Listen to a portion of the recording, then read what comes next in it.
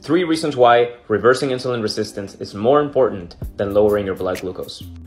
Hi, my name is Jose Tejero. I'm an exercise physiologist that specializes in type 2 diabetes.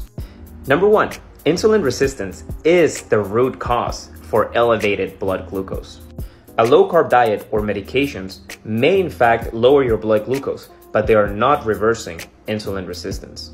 This is the reason why when you stop taking medications or you eat a banana after following a low-carb diet, your blood glucose skyrockets because you're still highly insulin resistant at a cellular level. Number 2, insulin resistance is the underlying cause for many other metabolic conditions aside from type 2 diabetes. This means that if you don't tackle the root cause of the problem, you may go on to develop other conditions such as high blood pressure or high cholesterol or elevated liver enzymes or other metabolic conditions. Number 3, insulin resistance interferes with your hunger signals. Do you ever feel hungry even after you have eaten a meal?